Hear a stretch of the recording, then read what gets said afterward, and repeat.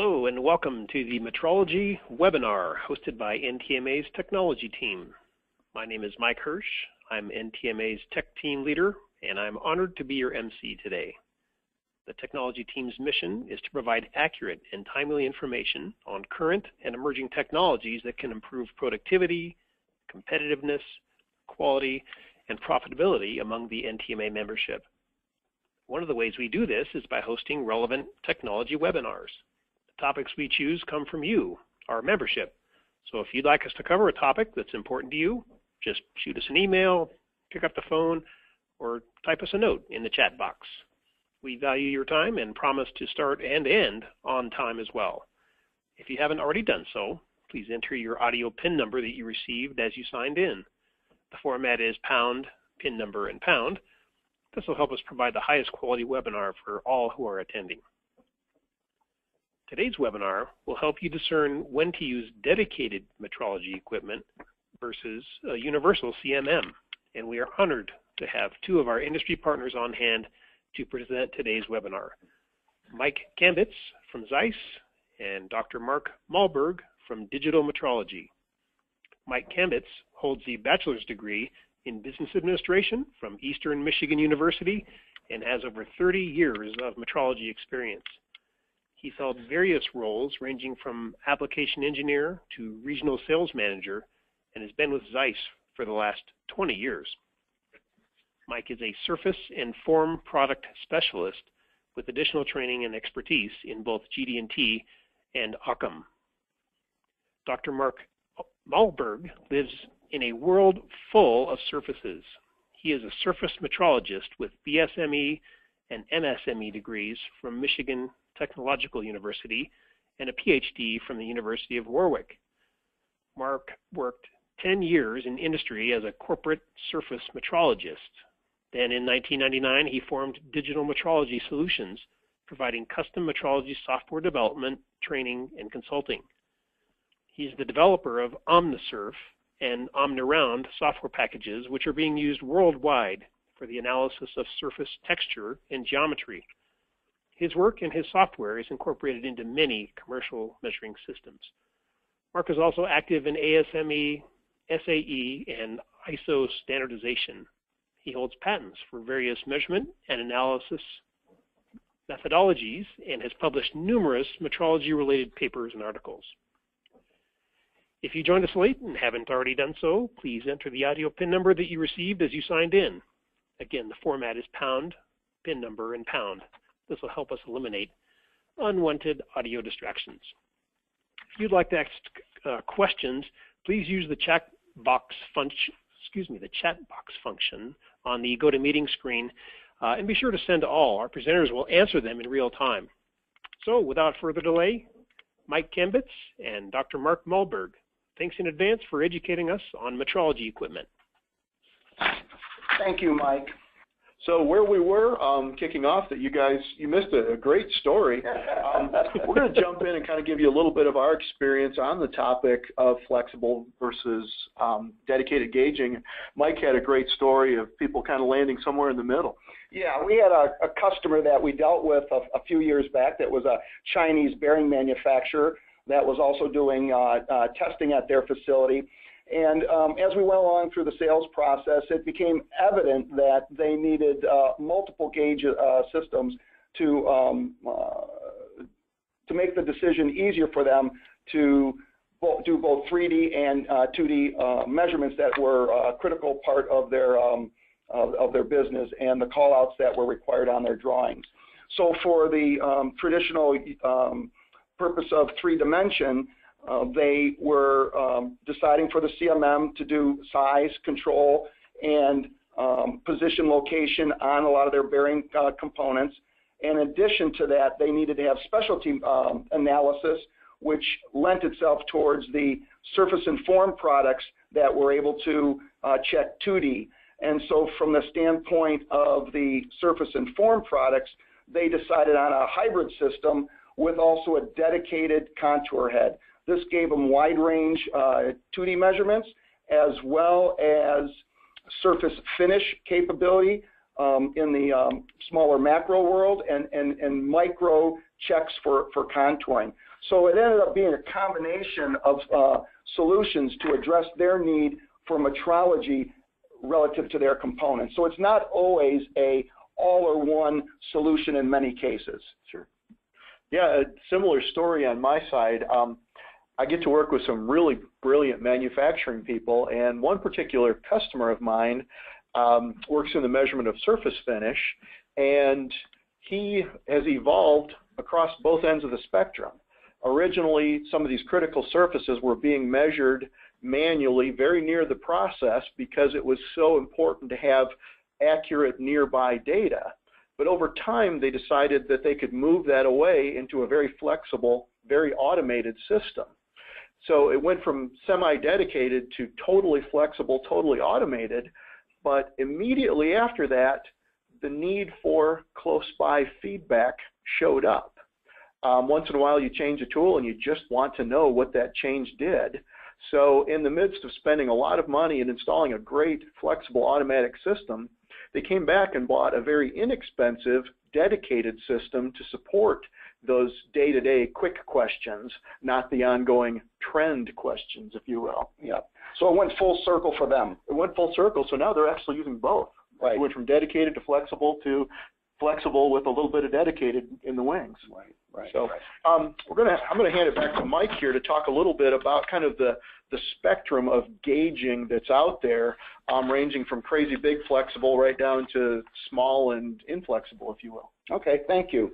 So yeah, just to touch base, what we'll do is just highlight several of the reference systems that we'll be comparing and using for discussion in some of the talk points that will help us decide when we need a dedicated system versus possibly a universal CMM.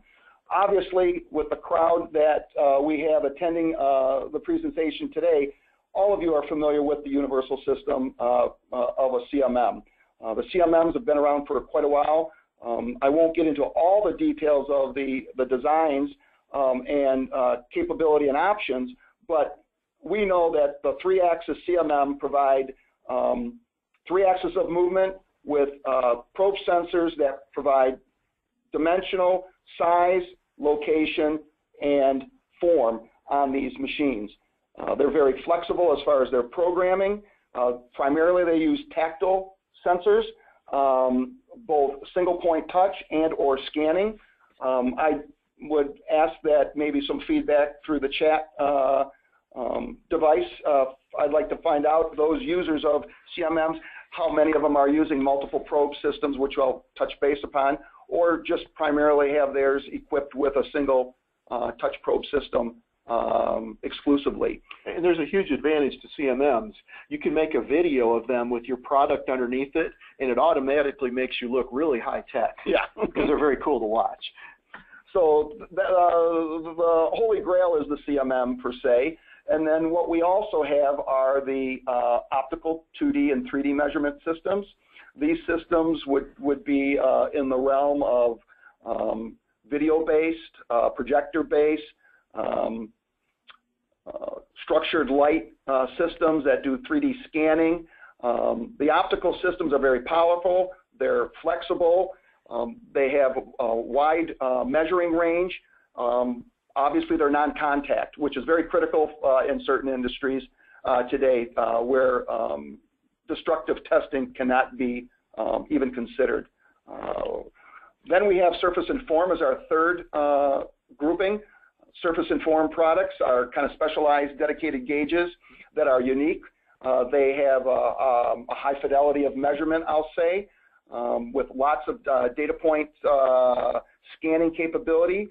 But the main thing about Surface Inform products is that we're actually starting to delve into more of the process, looking at the fingerprint, the DNA of the process that the CMM in the macro world really can't evaluate.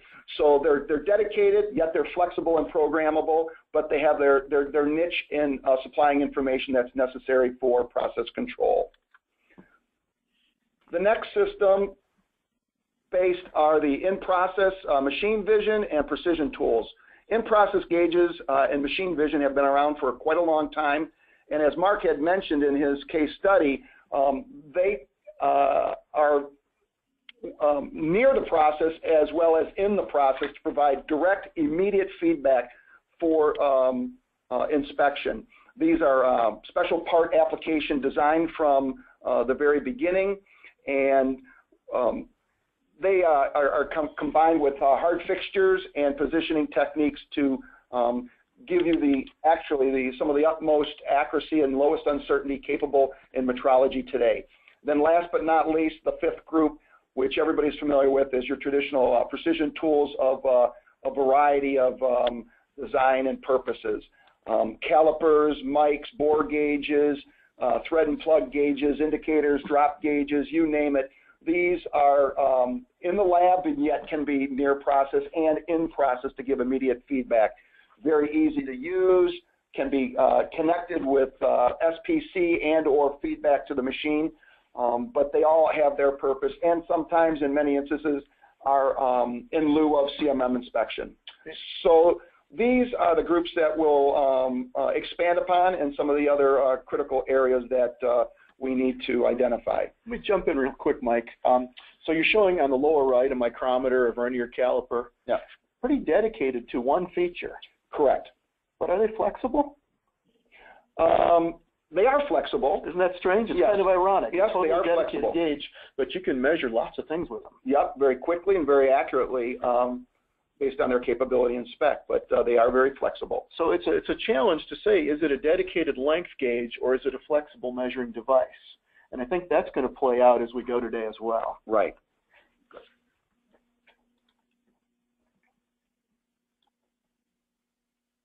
So how does one decide which path to take? Here's a diagram that I'll use just briefly to give us a roadmap. This roadmap starts out obviously with all of us with the product shape and design. What comes from CAD, what comes from the drawing is really going to dictate where we start and where we will go. Sometimes, as I mentioned, in combination of different systems, but with the information that we receive from the GD&T tolerancing, as well as surface finish callouts and other characterization that has to be inspected, we have a roadmap here that takes place. But as you can see, when we break it down, dimension, form, position, roughness, waviness, maybe surface analysis from free curves, many systems today start to cross over with the technologies even. This is very popular if you've just attended IMTS or the quality show. What's happening in the industry, and has been for the last several years, is multi-sensor, multi-probes to make each system, whether dedicated and or on the CMM, more flexible to meet the requirements for whatever job entails. You can see that the 3D CMM bridges dimension, form, and position, but even today that arrow now starts to cross over with surface roughness capability on a CMM, which is available.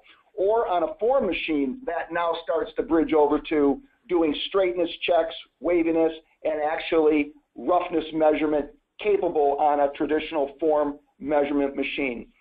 2D contour machines can do pretty much across the wide spectrum, and then also you can specialize in dedicated surface texture and profilometry that are instrument-based, that are of the utmost in as far as analysis.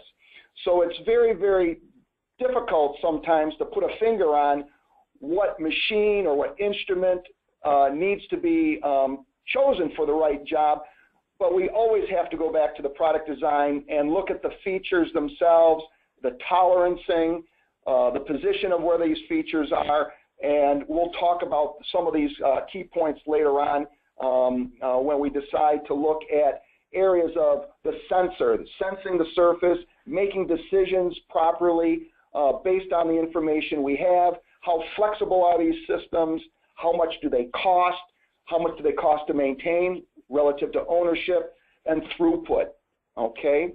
So the flow path chart doesn't always make a clear final decision. We need these more further inputs to make it more clear for us to decide. I think a quick note on that, Mike, is those arrows continue to grow. Yes. Coordinate metrology, the CMM, is all the way down in the roughness domain right now. And we have roughness machines that are measuring contours and dimensions, and at the same time, these are being placed in very dedicated systems. Right. So not only do we have these flexible systems, but they are becoming more dedicated, right, and each system is growing in its capabilities. Right. These arrows are truly grown far beyond where they were drawn even a year ago. Yeah, and it just depends on whether the system, the base system, you're building off of an optical platform, yes, or where you're building off of a CMM platform, sure, or another dedicated system. That structure of the base machine will dictate which path we'll go by adding additional probes. But in certain instances, based on volumetric size of the part, weight of the part, we may have to go to the CMM versus the other dedicated systems. But definitely there's crossover technology that we've been seeing over the years. Sure. So here's just a possibility of what can the future show us. And this little video clip will open up some further discussion. We are not auto-launching this time. Let's go to the previous slide and go into it again. Go up one more, and then down into it. I think she took control.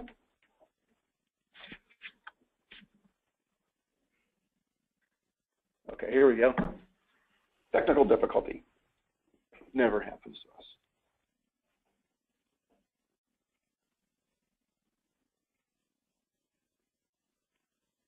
We are not getting the audio from this. So Mike, can you give us a quick description of this application? So what you're seeing here is a dedicated form measurement machine called a profilometer with a hybrid probe head that allows for surface and contour. But it's married with a robotic automation for part load unload, which you haven't seen much of in the recent past coming from this type of equipment. More or less, this has been started in the CMM realm of the universal CMMs on the shop floor as well as in the lab for high production. But now, because of the crossover technology and the needs, you start to see the automation take place.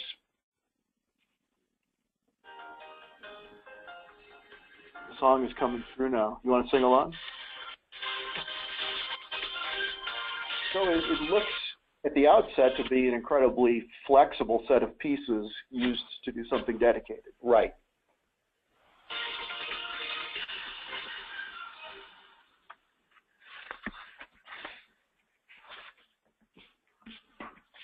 Great. Well, I think that's a pretty cool example of where measurement is going, where we can be hands-off and get the data all the way through to the end where it showed trends. Right. So let's talk about just the concept of a measuring system. We'll start all the way back at the beginning of this flexible versus dedicated conversation.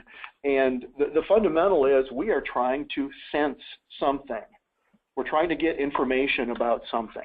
That's why we measure. Right. Hopefully we're not just measuring because it's fun. I know you and I do that. Right. But in general, people measure because they need the information. And at the heart of that is some form of a sensor. Touching, looking, smelling. One of those listening to kind of senses. Most of what we think about in sensors is pretty straightforward technology things, but I'd like to give you a couple of notes on some things that are a bit hidden in the sensor selection. Whether we use a contact probe or a laser or smoke and mirrors, the thing that matters with a sensor is fidelity. Can it measure the thing that you care about? Can it measure the good ones, the bad ones, and the subtle variations in between? Fidelity, are you referring to like resolution? Right. Resolution of the sensor, the gauge? Not your commitment to your partner. Right. But it's things like resolution, but also something like frequency response. If you're to buy a stereo system, you want to be able to listen to all the high notes and the low notes. Correct. So buying a measuring system is just like, buying home audio. We're not necessarily going to buy home audio based on repeatability. Right. We're going to buy our home audio based on, does it sound really awesome? Sound good, right. So when we buy a gauging system, particularly when we measure shape, whether it's roundness, flatness, roughness, we want a gauge that can sense those subtle variations in shape. that doesn't necessarily mean it's repeatable. The most repeatable gauge could be the dead one. Pull the plug, put a big fat tip on the end of it, and it will repeat. Desensitize. Desensitize, a great point. Right. So if we desensitize a gauge, yeah, sometimes to get one thing, never mind, you would never do that. So the gauge with the most sensitivity may not be the most repeatable. And that's a challenge, but it is a true fact to this. Another quick point on the topic of sensor that people tend to lose is a new, better sensor can actually cause problems, particularly when your specifications were based on old, dead sensors.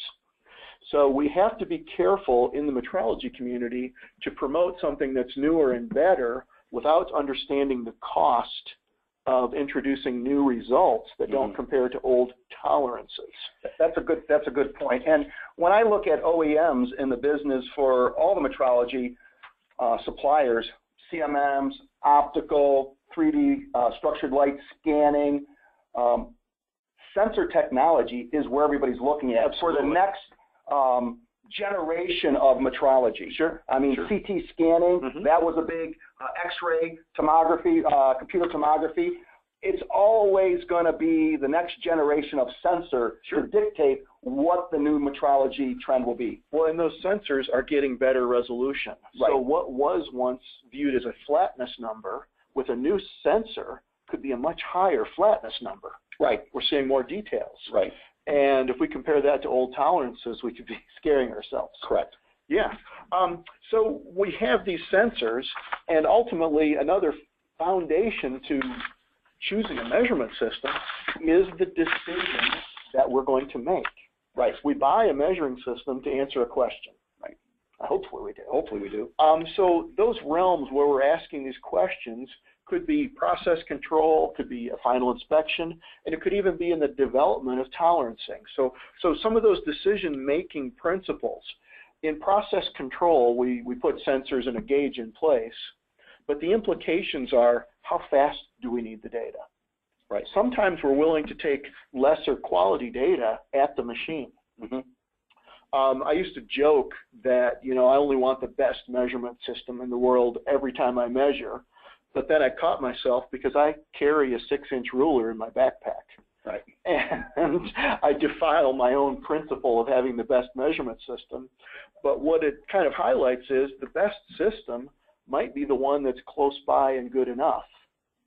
There's a joke in the camera community.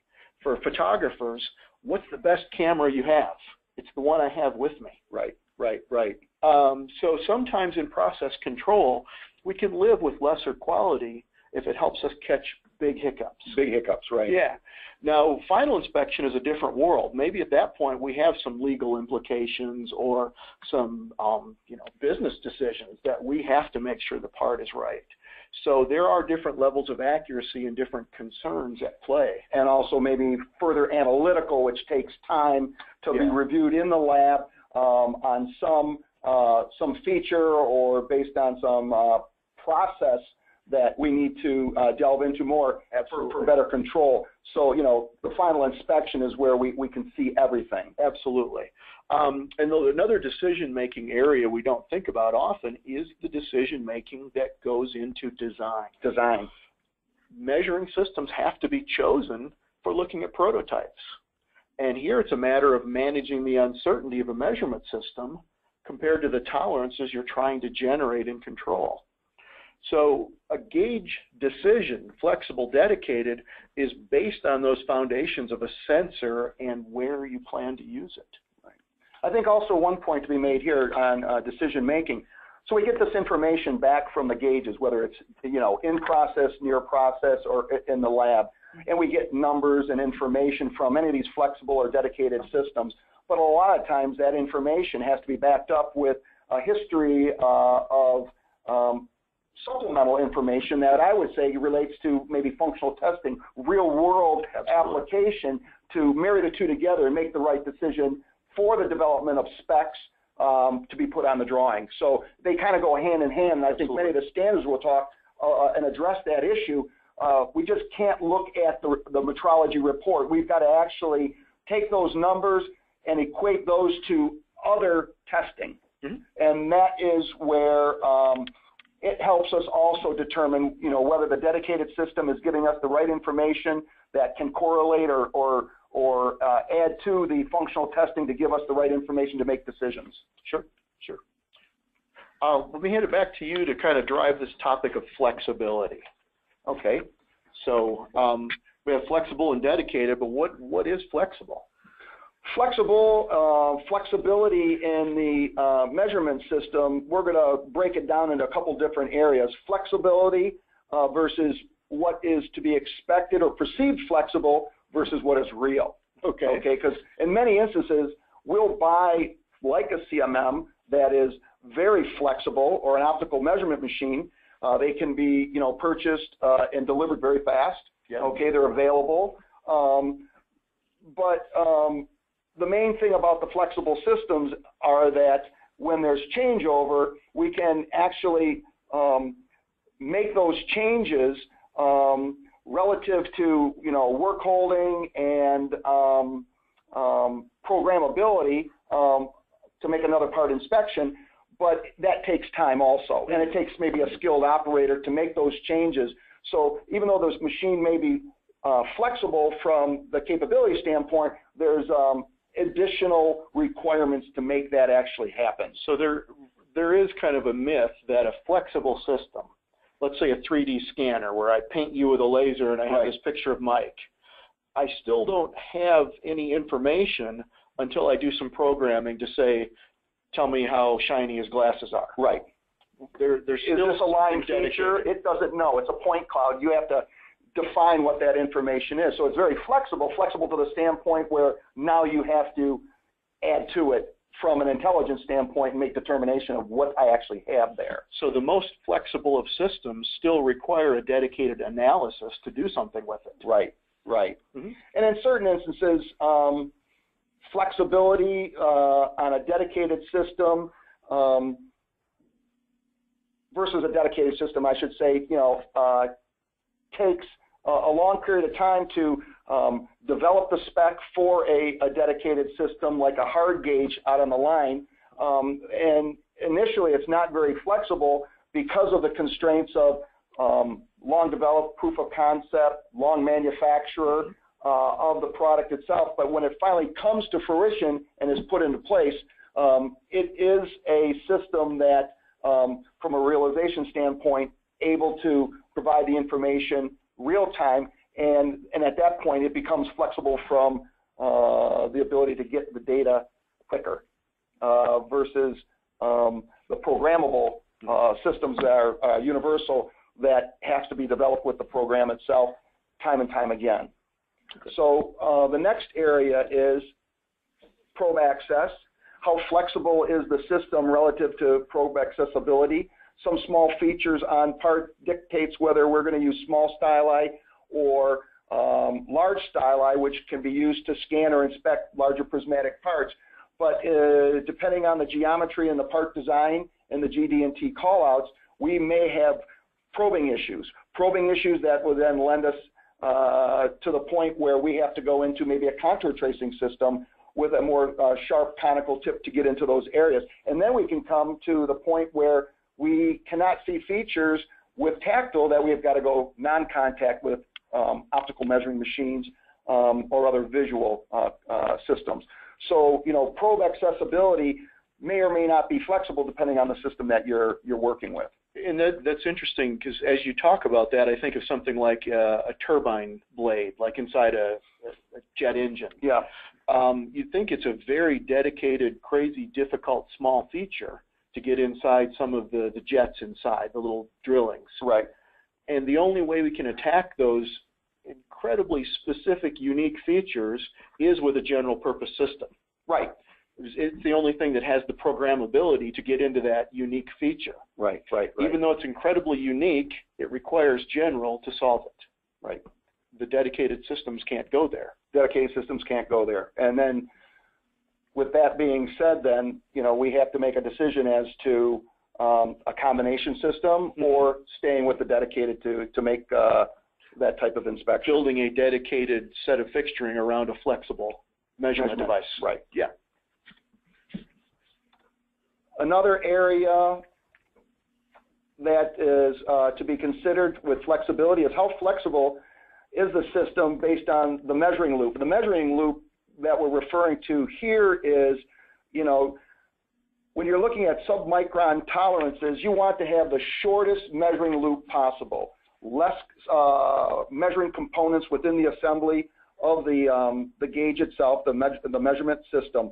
So having less moving axis, a single directional probe actuating to pick up the surface like on a transducer type probe, having the shortest measurement loop may give us the best data possible, but it may not be the most flexible gauge.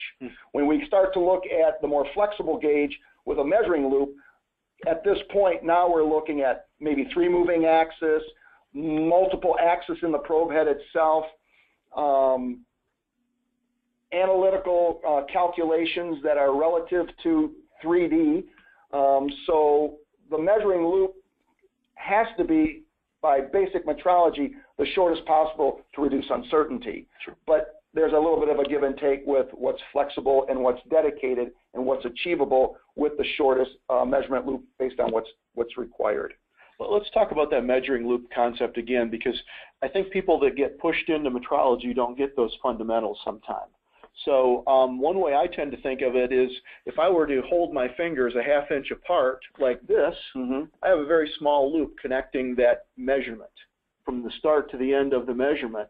But if I try to hold my arms a ½ inch apart, now I have a very large loop and it's unstable. It's unstable, I can't hold 2 fingers a ½ inch apart through this big loop. And now when you stand on one leg and hold your 2 arms, now it just starts to compound. Right. So when you build a measurement system for the highest accuracy, we tend to shrink the loop. Shrink the loop, right. And yet we end up with a very accurate, inflexible system. Right. Yeah. Okay. So there's that trade-off as to, you know, the tolerance and to the expected uncertainty and repeatability of the system, and looking at the measuring loop and limiting the measurement loop based on those types of decisions.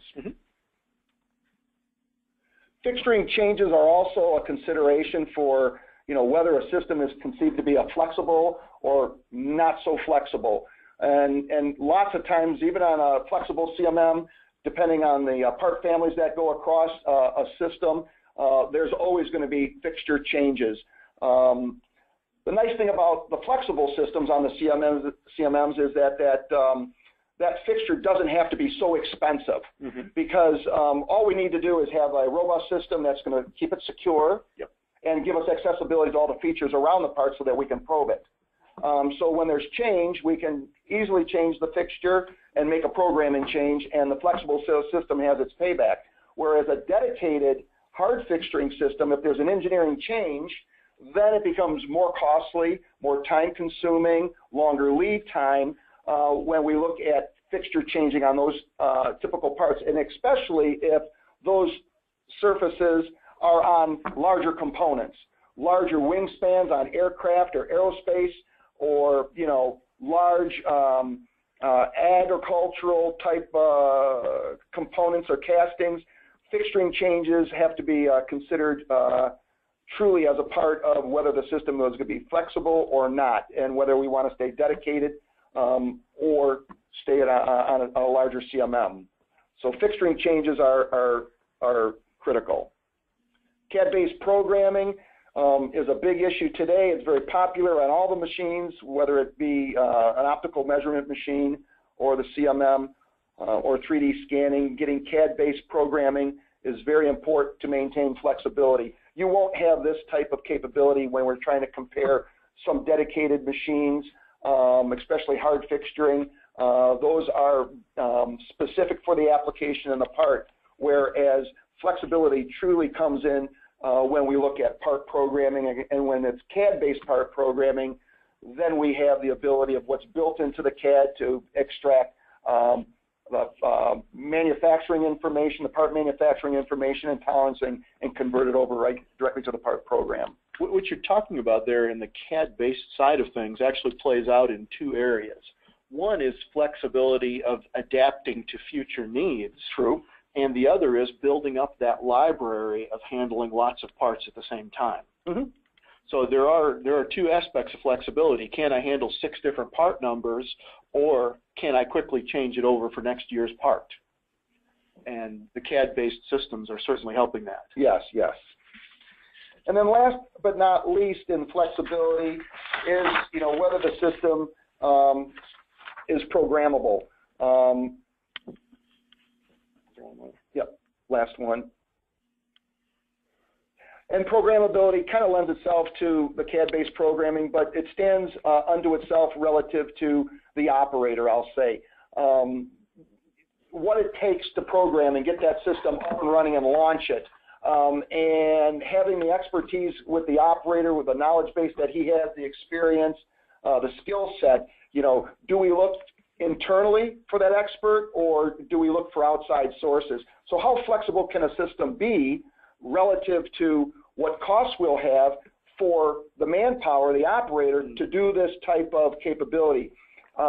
Flexibility, the machine doesn't know, other than touching points, what that surface is. We have to create the program, the analysis, and that takes an expert. Whether that expert comes from inside or outside the organization will determine how flexible that system will be and what it can provide for us in our metrology needs. Yeah, that's one that catches us. I've seen a lot of gauge demos from really, really good applications engineers. So a gauge company will send out their guy and really make it look easy. Right. And when that gauge comes in-house and it's time for you to program it, you realize how little you know sometimes. Right. And that can surprise you. You have this completely flexible system that only does one thing because you can't make it do anything else. Right, right. And the fact today, there is so much capability in the softwares that are provided by a lot of the OEMs across the CMM side and the other dedicated systems, surface and form products, vision systems, and optical machines. It takes time and experience to be able to use all the tools that are available and understand what the tools are providing you. You need the knowledge base that supports the answers that these tools are giving you within the programs, and that goes back to standards and other information. So that has to be considered when you're looking at a dedicated hard system and hand tools versus the more programmable systems, which are flexible but need support from the operator. And understanding from the operator. Yeah. And I'll pick it up here with that kind of flexibility kind of topic on the programmability piece, because that is a cost. Wow, we are not advancing right now. Pam, can you advance us a slide, please, if you have control? Thank you. Go ahead and give us a couple more clicks, please. Do we have control back, Mike? I think so. All right. That dirty word, cost. We don't want to think that anything costs when we're buying measuring equipment. Everybody's going to have their own costs, their own cost structure, the things that cost them. I want to talk about a couple of perhaps sneaky hidden costs. Hidden costs. One of those, the ones that will make or break a system. They will make or break a system, at least in terms of the people using it, perhaps. Right. Obviously we have to pay for a system and have it installed and that kind of thing, but pieces that can sneak up on us might be those maintenance pieces. Back to the case where the gauge company brings in their best guy to show you how to use it and install it. And then tomorrow you start pushing the button and you start breaking stylus tips, or you start crashing the laser head and breaking the lens. That never happens in your world, does it at all? Never. Okay, well, we could skip that, but it happens occasionally. So cost of ownership also has a piece that sneaks in terms of operator competence, if you will. Right. There's a hidden cost of ownership that when you run the machine in your setting, you may be likely to break things more often than the highly skilled guy that sold it to you. Especially at startup, but it still can continue with employee turnover. Absolutely. There are hidden costs that we may not realize, even as you and I develop measuring systems associated with an environment. We don't realize that once a week they come through and spray the place with ammonia to clean it up, and that gets inside our measuring system. because that was never part of a spec. We never designed a gauge based on being sprayed with ammonia, but it was something that came up that we didn't expect. Another situation that comes up is the handoff. And this is in the operator piece. And I see this where a group of people get trained on a new measuring system, and they're trained by the best trainers available. You know, the people who created that measuring device. But the second generation doesn't get that. And the third generation gets even less. I.e. the third shift. Third shift, perhaps. Great point. I.e. third generation is third shift. Right. Excellent. Nobody asked us. Yeah. So there is that longevity of experience, and how does the experience get transferred, which can become very costly in terms of breakage, in terms of cycle time, in terms of the gauge not even being used because it's too hard. Right. And a gauge that's not being used is a very expensive paperweight. Yes. So there are some psychological pieces that are super important. And I know most engineers, most buyers don't get that shop floor input like they should. You know, put the operator in front of a potential gauging system and hear what they have to say about it. It's difficult in a lot of environments, and it requires a little breakdown of your ego, perhaps, to ask that person that uses it rather than the person writing the check. Right. But those are significant hidden costs. I'm going to bring up the dirty word, and some people actually do sabotage measuring systems that they don't want to use. Really? Yeah, nice acting there, Mark. Yeah. I've seen it happen. But a measuring system that may be the best possible solution that an operator doesn't want, sometimes that system has more problems than it really should. Right. So there is a psychological piece to this in terms of cost. A quick topic on our decision making is really what we're using the gauge for, and I like to think of it kind of as gauge throughput, and a couple of quick hidden aspects of throughput that are worth bringing up, because throughput plays real closely to this cost discussion. Throughput is this when do you need the data kind of throughput. Not necessarily how fast are the parts going. Not high capacity throughput. Right.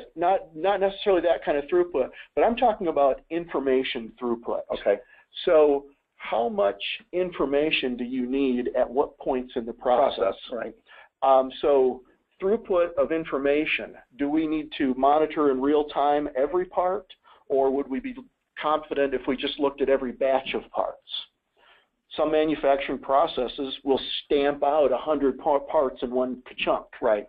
So in that case, throughput is the chunk of 100 parts good? Right. We're making our decision, our throughput, based on the chunk of one batch. But another kind of throughput model might be if you're making the only one titanium part for the one satellite that's going to go to Mars once. Right. In that case, you only got one shot. One shot. Right. So in that case, a throughput situation is more of per step. For every op. Every op 10's got to be perfect before you go to op 20. Exactly. Op 20's got to be perfect before you go to op 50. Yes. So at that point, that information is very critical. That throughput and that process of evaluating the data at each op is very critical. Yes. Not looking at volume, we're looking at the information at each stage. Yeah, so information throughput is something to think about. The last thing we don't think about in throughput is we might have a measuring system with a 60-second cycle time. And, for example, I have a roundness trace on the screen here. It took perhaps 60 seconds to get that roundness trace. But how often do we find dirt in it? That little spike of dirt in that data made us remeasure. Remeasurement time is another 60 seconds. So perhaps we have a gauge with a 60-second cycle time, but on average, we're cleaning off dirt every other part. Now, do we see that occur more in a non-contact optical setting versus a contact type? It's interesting. I know it's critical for surface and form with a very light, small contact stylus for profilometry and for form measurement, but I would assume that optical, the parts have to be clean. Well, in optics, we have a different problem. In optics, we have light that reflects and bounces off things and could actually look worse. But in optics, we also have an advantage that it's a new field.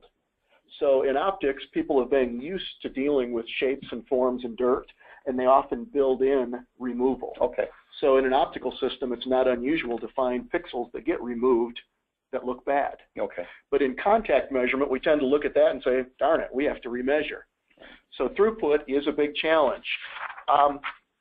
At this point, we've kind of played out the considerations.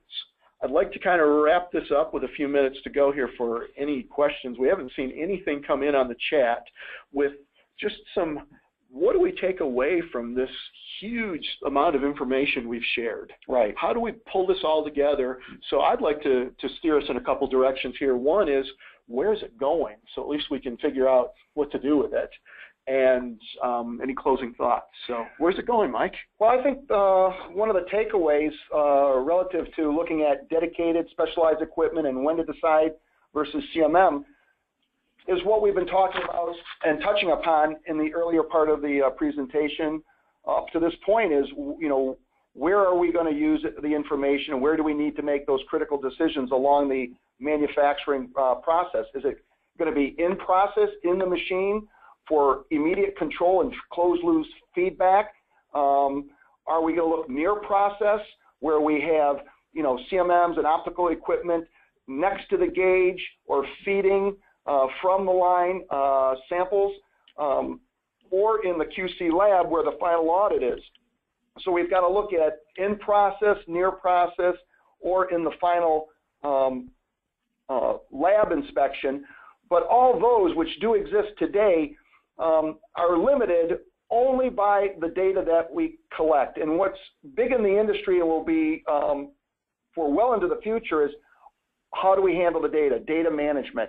We see that with all the OEM manufacturers for all the flexible systems, software data management, either online or web-based, or directly as a standalone on the machine. We need to get that information. Even today, universities have set up curriculum and programs called informatics, which are designed specifically to process data. How do we process data, and how do we use that data to make our business decisions?